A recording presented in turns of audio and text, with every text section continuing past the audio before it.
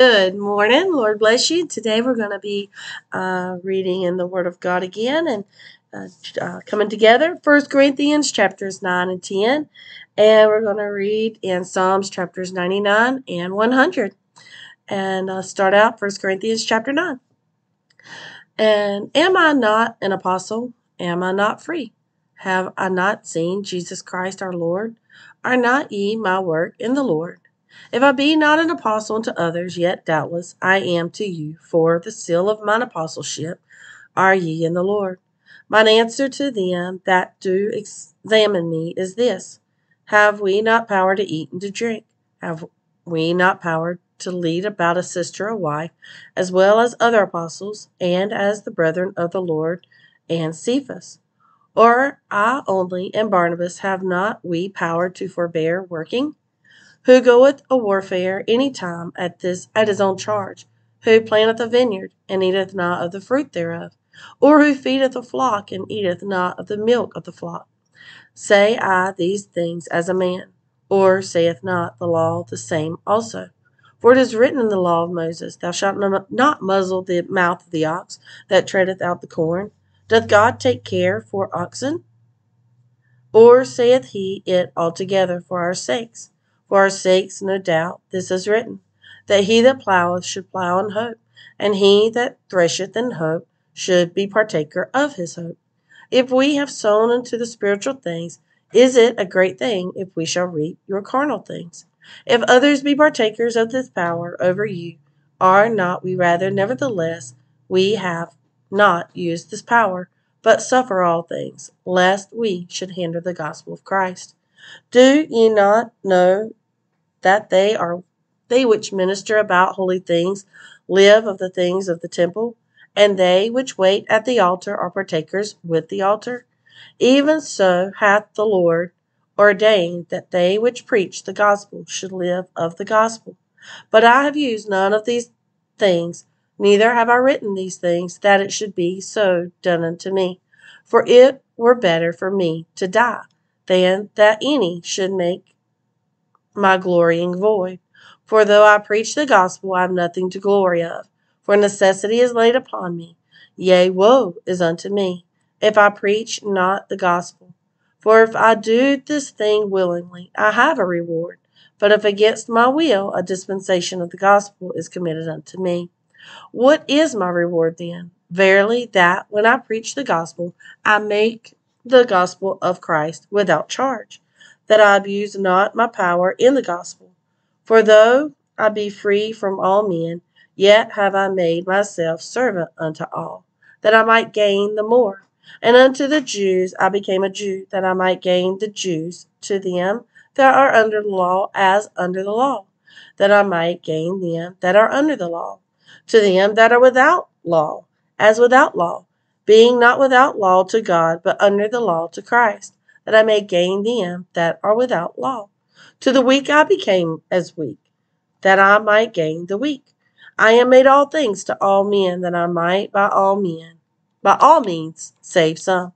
And this I do for the gospel's sake, that I might be partaker thereof with you.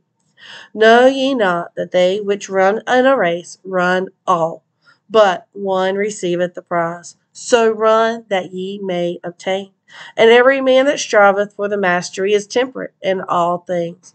No, now they do it to obtain a corruptible crown, but we an incorruptible. I therefore so run, not as uncertainly, so fight I, not as one that beateth the air, but I keep under my body and bring it into subjection, lest by any means, when I have preached to others, I myself should be a castaway. 1 Corinthians chapter 10.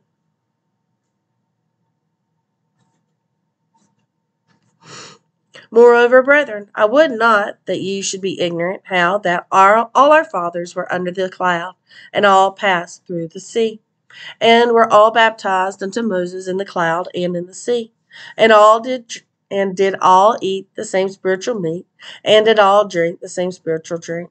For they drank of that spiritual rock that followed them, and that rock was Christ. But with many of them God was not well pleased, for they were overthrown in the wilderness. Now these things were our examples, to the intent we should not lust after evil things, as they also lusted. Neither be ye idolaters, as were some of them. As it is written, the people sat down to eat and drink, and rose up to play. Neither let us commit fornication, as some of them committed, and fell in one day 23,000. Neither let us tempt Christ, as some of them also tempted, and were destroyed of serpents. Neither murmur ye, as some of them also murmured, and were destroyed of the destroyer. Now all these things happen unto them for ensamples, and they are written for our admonition, upon whom the ends of the world are come. Wherefore let him that thinketh he standeth take heed lest he fall. There hath no temptation taken you, but such as is common to man. But God is faithful, who will not suffer you to be tempted above that ye are able, but will with the temptation also make a way to escape, that ye may be able to bear it. Wherefore, my dearly beloved, flee from idolatry. I speak as to wise men. Judge ye what I say. The cup of blessing which we bless, is it not the communion of the blood of Christ?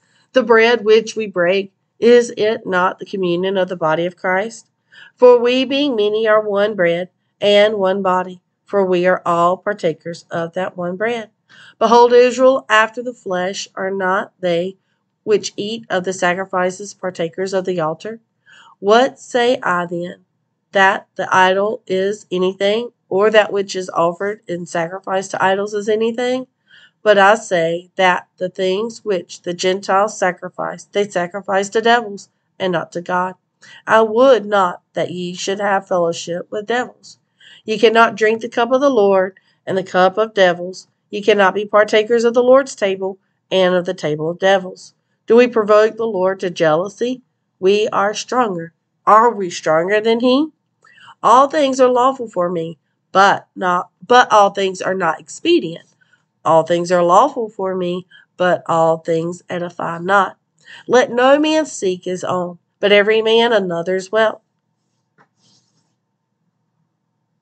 Whatsoever is sold in the shambles, that eat, asking no question for conscience sake.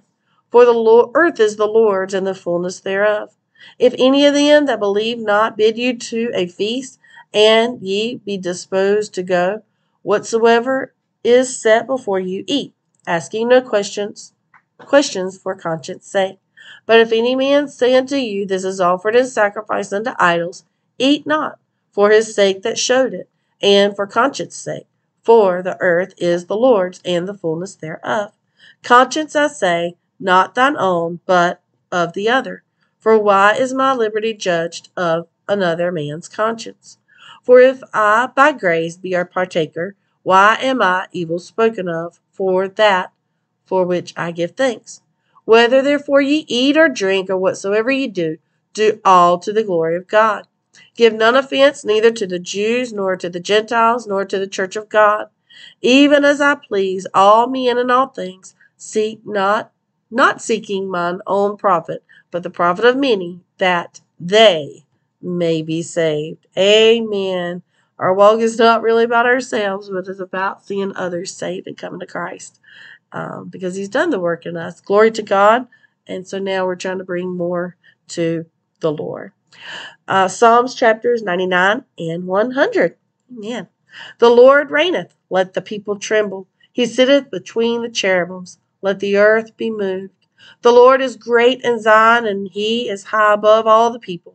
Let them praise the great and terrible name, for it is holy.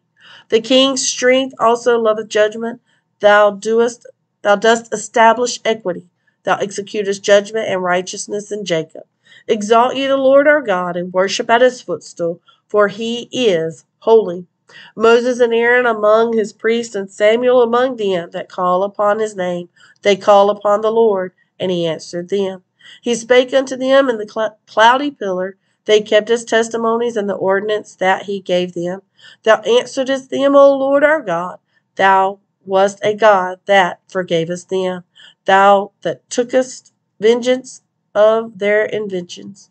Exalt the Lord our God and worship at his holy hill, for the Lord our God is holy. Amen. Psalms 100. A psalm of praise. Make a joyful noise unto the Lord, all ye lands. Serve the Lord with gladness. Come before his presence with singing. Know ye that the Lord, he is God. It is he that hath made us, and not we ourselves. We are his people and the sheep of his pasture. Enter into his gates with thanksgiving and into his courts with praise. Be thankful unto him and bless his name. For the Lord is good, his mercy is everlasting, and his truth endureth to all generations. Hallelujah, glory to God. Thankful for the goodness of God. And let's make a joyful noise unto him and give him praise throughout all the lands. Lord bless you. I hope you have a great day.